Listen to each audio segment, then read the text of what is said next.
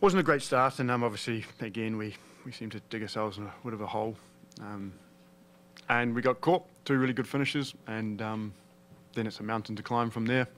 And, we had a couple of pretty good opportunities to make it interesting, didn't fall, and you always, I suppose, vulnerable to a counter-attack, and then when the ball hit the referee, it was a lovely interception by the referee that set them on a lovely counter-attack, and that kind of killed the game off. So.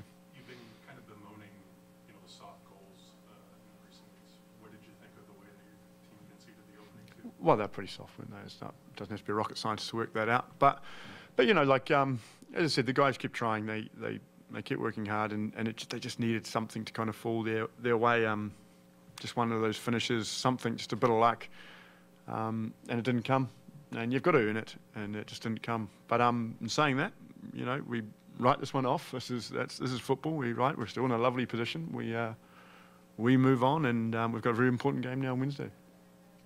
Think of how the team responded, midway through the first half and then going into halftime. You think the energy level was up where it should be? Was the urgency there? As I said, I just think that probably felt sorry for themselves. It's because they're killer blows, aren't they? When you kind of give away like the goals we conceded, they're a bit, because they're our own doing, and then they're kind of a double whammy, and it's hard to get up from that. And but they kept working hard, and then you're just looking for that one little break, that one little something, and it kind of never came. And even in the second half, we had 3 or 4 really good opportunities that didn't fall. That's life. We just got to dust ourselves off, forget about it. Good thing about football, you've got to have short-term memories, and you've got to move on. Brian, you're 2-2-1 in August, but do you see a trend, a somewhat worrying trend in some of these soft goals passes that led to the first two? That both times the New England players almost had an unimpeded path to the penalty box, nobody closed them down. Do you see any worrying trends in the last minute goal in Chicago? Yep. Yeah, I do. Been seeing that for the last X amount of games. Unfortunately, when you've got a few key pieces missing,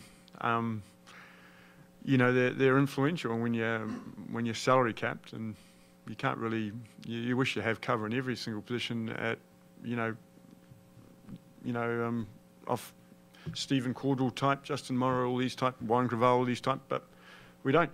So then guys we're going to have to try and put, the jigsaw puzzle together, and, we're trying to play some, position-based football and keep the ball, which is, ironically, is really good, and we're losing games now. So all you guys used to hassle me and critique me about because we didn't possess the ball. Yeah, shows you what a lot of rubbish that is. But you're right, it is a concern, and we try to talk about it and all that, but the guys came out stiff, they came out, looked like a wee bit aggravated mentally, I think they felt like this was way more of a pressured game than probably actually they think. I don't mean to put you on the spot, but given the injuries you had and the situation you have, does it help that the general manager comes out the day before and says the team has to pick it up a notch? Not at all. Absolutely not. There was 11 games left in the season. We had 2 games in hand of the third place team in third position. I mean, I've won this league, played in it for 4 years, been in the Premier League for 10 years, played in the World Cup, Olympics, played in some pretty hot, pressured games. So one thing that I do know is this was not one of them. It affected the guys. And what we do at Toronto FC is we keep it in-house. Everything we do, we keep inside the 4 walls. And the players, coaching staff, everything stays in the 4 walls. So if you are going to criticise anybody today, it's me. I pick the team, I try and play a certain style, criticise me, leave the players out of it. But unfortunately, things happened and didn't help. And as you saw at the start of the game, I think the guys were very, very, very, let's just say aggravated, I'd say. When it's not a pressure game. You guys kidding me? Come on. 10 games left in the season. 10 games left in the season. Long way to go.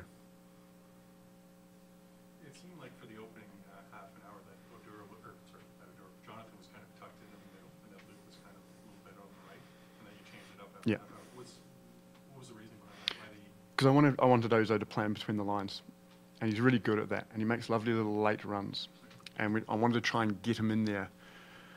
And Luke's played that for Swansea many a times out in that left, so he's played in that kind of, it's a 4-3-3 really. But it just wasn't happening for us. It kind of wasn't falling from there, and we kind of got a wee bit isolated with our combination play. It doesn't help when you're down a couple of goals. None of the factors of the system. But when you're down through, you start forcing stuff, don't you? You start trying stuff, and we had to change it to go back to where we were. But wasn't it a bit risky just, because the back line's a little bit unsettled with 2 starters to kind of impose that kind of move? Well, it was a wee bit of a more defensive shape with 2 sitting midfielders with Colin and Michael sitting in behind. So it was with that in mind that we had a wee bit of protection in that, because as Neil pointed out, those kind of ones were happening, and it was a bit more of a one to protect. But obviously we have to look at the tape, and it didn't really work out. There are other teams in a similar position. Kansas City's been, had their asses handed to them the last 2 games. How do you, put this behind you? How do you go into that locker room and say, guys, we're still in the playoff picture, we're still going to get there? Well, that's exactly what you just said. Like, I'm not panicking. Nobody's panicking.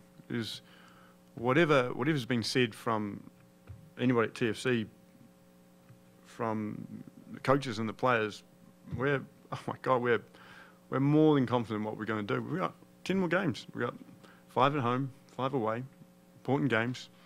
It's in our hands. So that's what we want. We'll stick with the players. We've always got their backs, and we'll stick together, and we'll do everything we can to, as you say, to keep on going and try and make these playoffs. What do you make of the emerging storyline amongst the fans that perhaps, as we saw today, the want for Diosari to play regularly or to feature late in the game more consistently? Is that something that you've listened to from the chance that influenced that decision to start or to sub him? No, not at all. Not at all. I mean, up front, normally I've got Jermaine Defoe, Luke Moore, Gilberto, Bright DK. Just Ozo can play under there. It's tough. I know there's an emotional attachment to certain players, but that's from 3 or 4 years ago, 5, 6 years ago, whatever it was. So there's always an emotional attachment. Unfortunately, I have to deal with the reality, and it's about what I see every single day. And by the way, Dero's been doing great. He's been doing absolutely fantastic, and I thought he was really good when he came on. But so was Bright DK. Bright DK's been brilliant at training. So is Luke Moore. So is Ozo. So is Jill, as you see. So it's just it's a competition up top, and but emotional factors. No, we live in the real world. Thinking about the competition, how you think your team offensive for the whole game? The team fought behind 2 goals, and were you confident that the team could come back from 2 goals? Well, I think we've proved this season that especially lately, we are confident that we can score goals. We did against Houston. That wasn't a problem. But I think we kind of felt we were sorry for ourselves, and again, I think players mentally weren't right from the start, I'd say. And when that happens, as you know, of Toronto teams, it's precious stuff for all the teams. Players affect it, so that's why we want to keep everything in-house.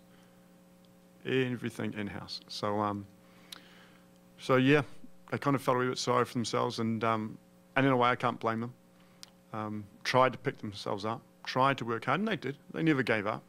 And as I said, if we just took one of those chances or just something fell our way, then yeah, we might have kicked on. We might have got that energy. The crowd needed a bit of energy, didn't it? The crowd needed something, but it just never fell for us that day. Happens, as Kurt just mentioned, happened to Kansas City, happened to everybody. So great thing about football, we've got a game Wednesday, we forget about it, we move on. Why do you want to keep everything in-house, which is understandable? Is there any indication going into this game? This is the first time for the season I've seen anything like that. Is there any indication to you that the team will perform? Granted you will exchange it, but is this? Well, I think I've kind of made my view of probably why But in saying that, you know, as I said, I've been in some pretty pressured situation games and this wasn't one, but it was made into one. And we've got to be fair, we've got to be better than that. We've got to be better. We're used to, as most Toronto, you're used to getting it from the outside. That's why it should never come from inside. Never. Thanks, guys. Thanks.